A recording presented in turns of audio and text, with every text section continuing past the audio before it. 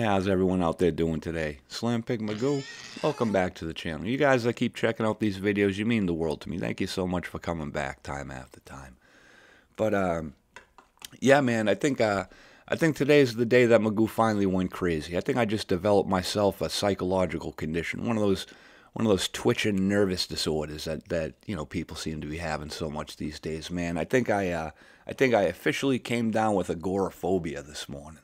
Agoraphobia is that shit where like people don't want to leave their house. They just want to sit at home and hide from the problems of the society that they live in. And I'm all about that today, my friends. Oh my God, I wasn't even outside for more than 10 minutes this morning. I was ready to come back in. It all started yesterday when I made the cardinal mistake of running out of coffee and forgetting to grab some at the store before coming home. So I woke up today, not a single ground of coffee anywhere in my house. I'm like, this is no good. I got to get out of here. I got to get some coffee, And I threw the shoes on, I threw the pants on, I hit the front door, and as soon as you hit the city, as soon as you hit these streets, it's just the cultural enrichment of urban living hits you. The diversification of America just splashes you in the face like a cup of ice water being thrown at you. It's just shocking sometimes, and it works on you. The aesthetic of the ghetto you can get past. You know what I mean? You can walk by the needles on the ground, the abandoned and boarded up businesses and homes. You can step over the junkie sleeping on the sidewalk. You can even tell yourself that it doesn't faze you, But it's when you start having interactions with the inhabitants of the ghetto where the true nature of just diversity hits you, and how just impossible it is for any of us to live together cohesively in any real meaningful way. Like I live a few blocks from an ATM, and there's a little coffee shop next to there. So I head out the door and I go and I stand in line at the ATM. There's like one or two people ahead of me. I forget how many. And I'm sitting there waiting for my chance to go up there and hit the buttons. And all of a sudden I start hearing like these little jangling charms, like almost like the sound of jingle bells that you'll hear around like Christmas time, you know what I mean? But kind of fainter than that. So I'm hearing this, and it seems to be getting louder, like it's getting closer. So I look over my shoulder, and behind me, to coming up into the line queue, is this older Indian woman, dot Indian, not feather, like tech support Indian, a former resident of the country of India, and I look down at her ankle, and she has those like traditionalist anklets on that Indian women wear with all the bells and the charms on them and everything. And right off the bat, I want to roll my eyes back because I know what those anklets are. They like the deep traditional Indian women will wear these anklets with bells and charms on it so that when they walk around, it makes that noise so that their husbands can hear where they are, so they're not like sneaking around on their husband. A lot of young Indian children will also be given the anklets with the bells on them, and it's a cultural thing, you know what I mean? It's a practice that's used in their country, but here, through my Western eyes, it just comes off as oppressive. You know what I mean? It's no big secret, at least to a few, that the Indian culture is as repressive towards women as like Muslim culture is. Like these women are property; they're owned by their husbands. Their children, their daughters are sold off by their husband. And you wake up and you see that, and you're like, well, geez, there's a sign that my country is falling to shit, staring at me right in the face, And just even seeing that, man, I couldn't wait to get home and just get away from all that, like, diversification of my community. Diversity is a scam, my friends. It doesn't work. It never has worked. It will never work in the future. It is a disaster as it's being rolled out to us right now. It just can't happen. It's just an impossibility. And if you feel like sitting back and hearing another bullshit story, I will tell you exactly why diversity will never work. There's just too many problems. And, one of the problems behind why diversity won't work is your common dog, your four-legged friend, the Doge. The dog steps out in my mind as an example of why diversity will never work. And if you give me a moment right now, I'll tell you exactly how.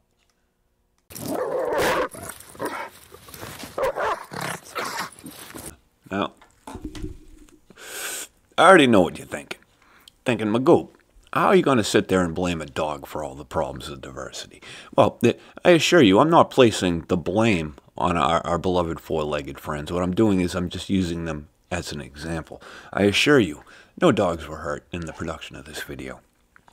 But what we're going to do, how I'm going to use this dog is maybe you could think of it as a little like a thought experiment, if you would. You know, we're going to take a look at your average diversified block of United States, any city, any state, you know, it could be anywhere. We'll call it Diversity Town for the meaning of this video, you know what I mean? But, you know, you, Mr. John Q. American, average, Caucasian, hard-working white guy, white person, have you, whatever.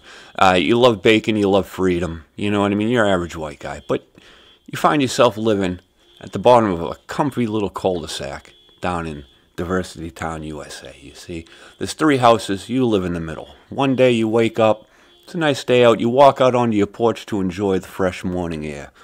As you close the door behind you, you also notice that the neighbors on each side of you also walked out to enjoy the fresh morning air of Diversity Town. You know? All 3 of you walk out onto your respective porches, look out across the way, and you notice that there's a dog just sitting there in the middle of the road, minding its own business. Now, this isn't a dirty dog. It's not some rabid Cujo sitting there all glitching the fuck out with drool coming down his head, acting all sketchy. You know, it's not some little ankle-biting yipper with the pink bows in its hair or what have you. It's a common dog, you know what I mean? It could belong to one of the other residents on the street. Maybe it's from the block over. You don't know. It's just an average dog, you know? Now, you look over your one shoulder at your first neighbor, you know? Now, your first neighbor in Diversity Town, USA, he's a migrant from, let's say, a Muslim country. He's from the Arab Emirates, maybe Qatar, somewhere around there, you know? And your Muslim neighbor looks over at this dog sitting there in the street, and he's almost disgusted with himself. Now, you see, in that part of the world, the dog is a nuisance animal. You know, they run around in packs, they destroy stuff, they rip trash out. Dogs are viewed to them similar to the way that a big, gnarly-looking sewer rat would be viewed by us. You know what I mean? It just almost incurs an instinctual disgust towards it, you know? And your neighbor hates this dog, doesn't like it right off the bat, would rather shoo it away, kick it out of its path rather than let it walk in front of him. You know what I mean? This dog gets no respect from your one neighbor. He just does not like this dog at all. You know, but hey, that's the price of diversity, right? You're living in Diversity Town, so you got to give up a little bit of something. So you shrug it off, you know. Maybe you turn. Now you look over at your other neighbor sitting there at the bottom of your cul-de-sac. Now, your other neighbor is a migrant from, let's say, Asia somewhere. You know, maybe he's Cambodian, maybe he's from Laos, you know. And, yeah, he looks at this dog. Yeah, he looks at this dog a little different than you and I might look at this dog. Yeah, this dog is food to this man. You know, especially over in Southeast Asia, they're all starving over there. They're dirt poor. They're eating the bugs out of the ground to stay alive, you know. And over there, if you are fortunate enough, if you are blessed enough to find a dog running around, you're going to jump on it, you know, and you're going to bring it home. And when your family sees you walk through the door with a whole dog, they know they're going to have themselves a feast tonight. You know, they're going to be so thankful. Your wife, your little Laotian wife is going to look at you like you're a great provider. You know what I mean? You're eating well. You know what I mean? You're even going to have yourself some Cocker Spaniel sandwiches tomorrow. I mean, you got yourself some food there, as disgusting as that is, you know? But, hey, that's the price you pay for living in Diversity Town, USA. You know what I mean? And as you stand there on your porch, the bottom of the cul-de-sac, Mr. John Q. American, you look upon this dog. And what you see is something totally different from the gentleman to your left and to your right.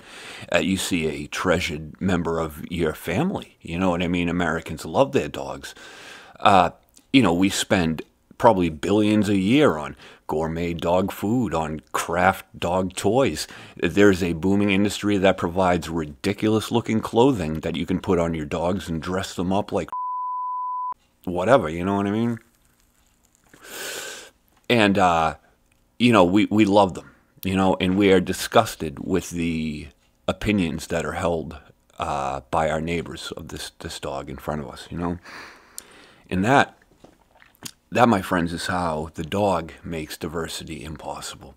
Because if we cannot come to a consensus on something as slight as our four-legged friend, you know, as little Fido, as Spot, Buck, whatever your dog's name is, how can we possibly come to a consensus on the greater social issues that plague every country, the role of the woman in particular? You know, I mentioned that earlier with the traditional Asian bells around their anklets and everything like that. It's ridiculous, you know. You know, it's just not working out. You know, we can't even agree on the dog. We're not going to agree on anything else. You know, what we have here is a mixture of people, at least here in this country. I'm American. You know, probably most of my viewing audience is American. We come from a culture that has fought for freedom. We have established it, and we have battled it. Well, in the past, we've battled a lot better to maintain it, but we have held on to it, you know. And when you bring people into our society that have not achieved this freedom, have not traveled the road, spilled the blood, you know, shed the tears and sweat the beads of sweat to achieve this freedom, they are going to mishandle it. They're going to mishandle it at every opportunity. They're going to piss it away. And when you add so many of them people that they become a sizable chunk, dare I even say a majority in current times, then freedom is just taken from you in great handfuls. I mean, the so-called white majority, you know, the tipping point probably happened maybe around a decade or so ago, maybe a little bit more. Some people will argue. You'll even see more liberal institutions arguing that the point has yet to happen, that we still have, you know, decades to go. But that is a pure fiction. For all intents and purposes, it happened around a decade or so ago.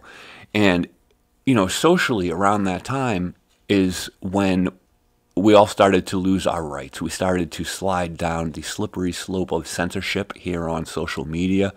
A large portion of the population believes that election integrity is now an issue, you know, and these are just basic elements of freedom, of democracy, you know. And when we went, we being, you know, America's historical majority, people like you and I, when we went, everything we built went with us. You know what I mean? The what we have left for us now, the few of us that are left struggling to survive, is not really even worth fighting for or keeping these days. A lot of us just want it to burn the fuck down so we can rebuild, you know. And a lot of this is due to the diversification. You know what I mean? Just so many people amidst us that do not understand freedom, do not know how to safeguard it. You know, they're causing it to be lost. But I don't know. That's only my opinion. What do I know? I mean, I'm just some idiot. You know, I'm just some dope smoking weirdo in a gimp pig mask on the internet. I could be wrong. Maybe I am. Maybe I'm not. Who knows? But I don't know. What you can do is let me know your opinion in this little comment section down there. Hit the like, comment, subscribe, hit all those buttons and everything. I don't know. I'm going to wrap this up. As always, thanks for watching the video. And I'm going to throw a little commercial out here before I get out.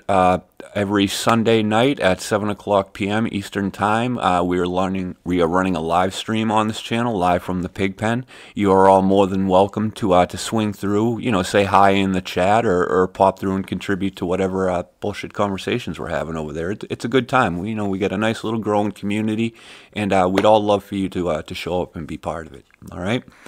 So once again, thank you for watching the video. Until next time, my friends, be well to each other, take good care, be safe, and stay out of trouble, okay?